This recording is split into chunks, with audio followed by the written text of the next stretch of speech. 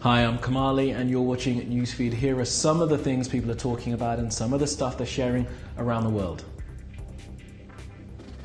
We'll tell you why some people in America are wearing Hawaiian shirts as a sign they want to bring about another civil war. Facebook staff stage a digital walkout over Trump's postings.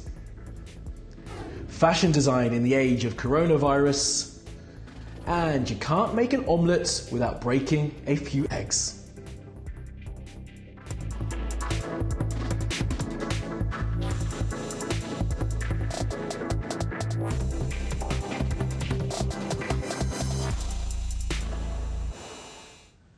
And top of our newsfeed, the Boogaloo boys. Never heard of them? Well, you're not alone, but they are making use of Facebook and online gaming sites to spread an ideology which calls for another civil war in the United States. And they're wearing Hawaiian shirts while doing it. Adam explains.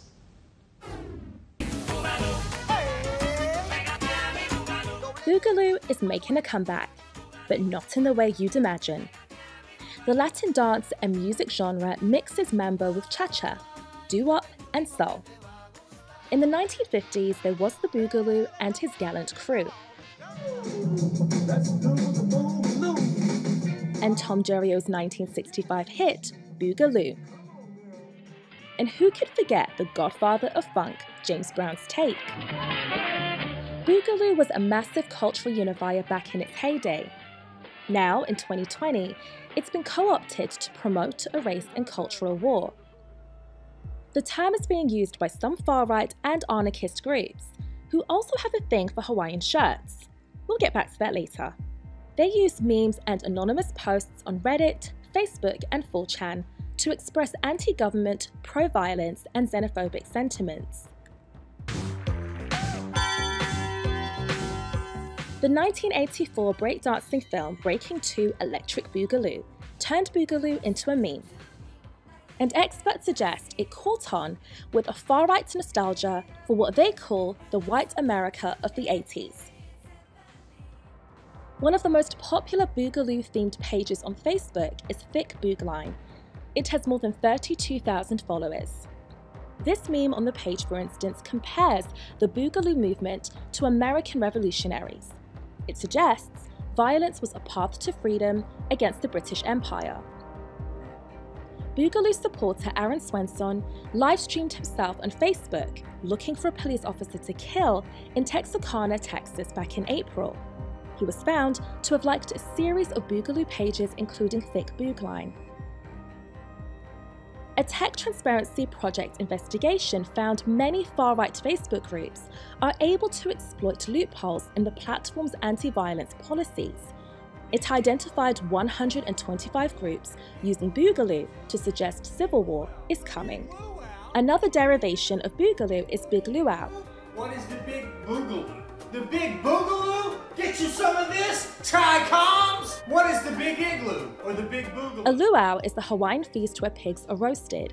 This is an apparent reference to the group's hatred of the police, hence the Hawaiian shirts.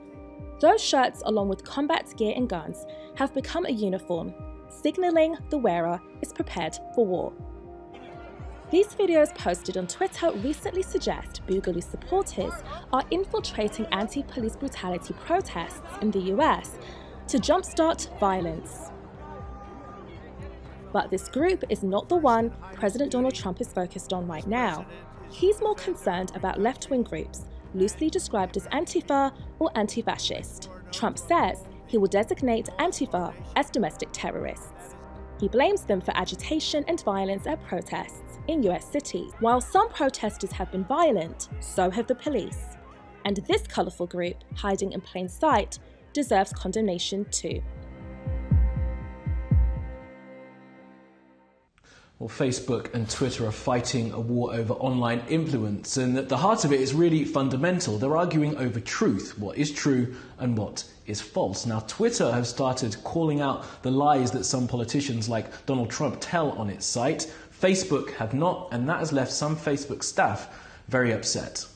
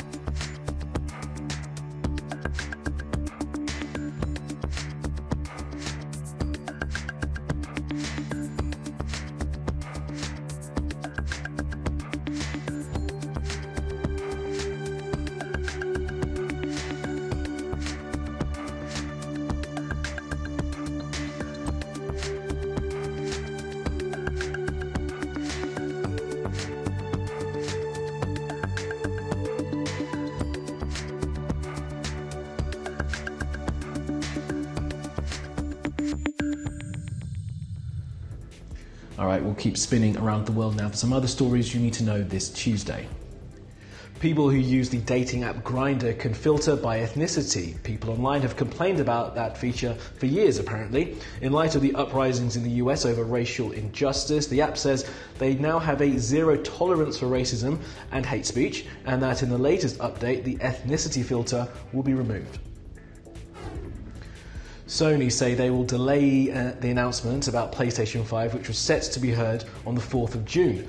The company said in a tweet they know that people are excited and anxious to see the new games, but they don't think now is the right time to celebrate, and that they want to stand back and allow more important voices to be heard. The sixth mass extinction of life on Earth is accelerating, according to new research published in the journal The Proceedings of the National Academy of Sciences. They found that there are 515 species who have populations of less than 1,000. They're likely to be lost from the Earth in the next few decades. They also warn of something called the domino effect, where the extinction of one species leads to the loss of another, which relied on that extinct species. It's clear to see where this ends up with humans. Well, history was made over the weekend when two astronauts made it to the International Space Station aboard a commercially made space vehicle, the Dragon capsule. We spoke to Dr. Jaco van Loon.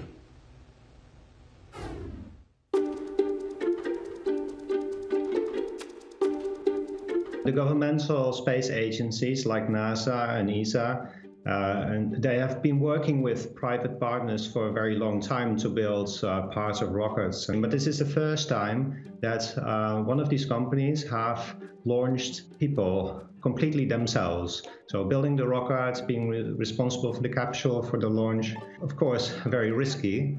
And the fact that this has been such a success opens the doors to more of this. And it means that space agencies can contract these companies to deliver people into space. Space exploration, also because it's so expensive, it makes it almost inevitable that governments work together and do this together. And that, of course, can only be good because it creates collaboration, cooperation, and peace. And again, this is also the way that we need to operate on Earth. The companies also are in this for other reasons. They want, of course, to make a profit. And one of the ways of making profit is tourism. So many of the private enterprise have been talking about sending tourists into space, but eventually perhaps also exploiting of other bodies in the solar system, like the Moon, Mars, and asteroids for mining, for instance. So in the long term, of course, there are some ethical questions that need to be addressed as well when you're dealing with private enterprises just taking control, basically.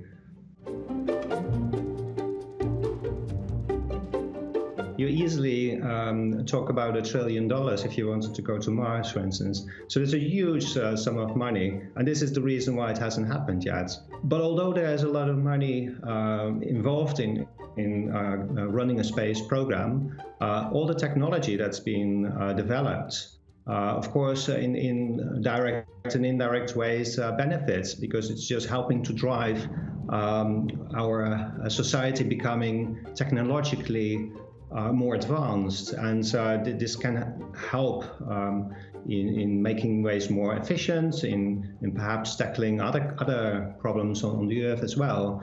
It draws in lots of people. It's a great inspiration for people to study engineering sciences or physical sciences.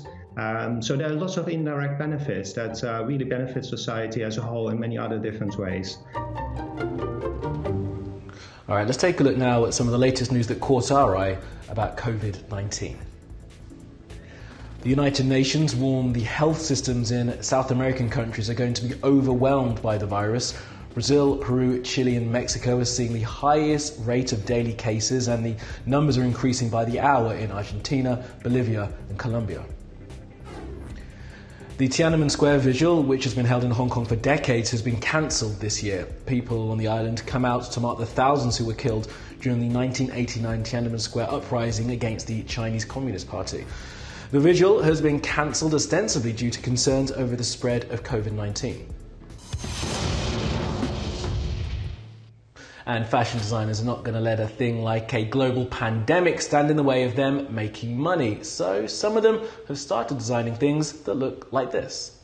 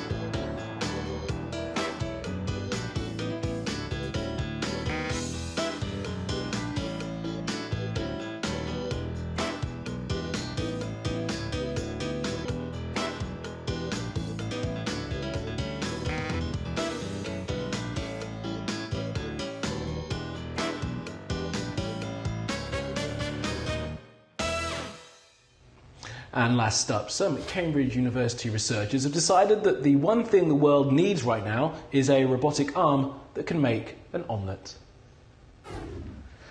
Yes, this video was posted to the school's YouTube account. As you can see, the robot arm goes from breaking the eggs to adding a little salt to whisking them up to frying and producing what looks like this.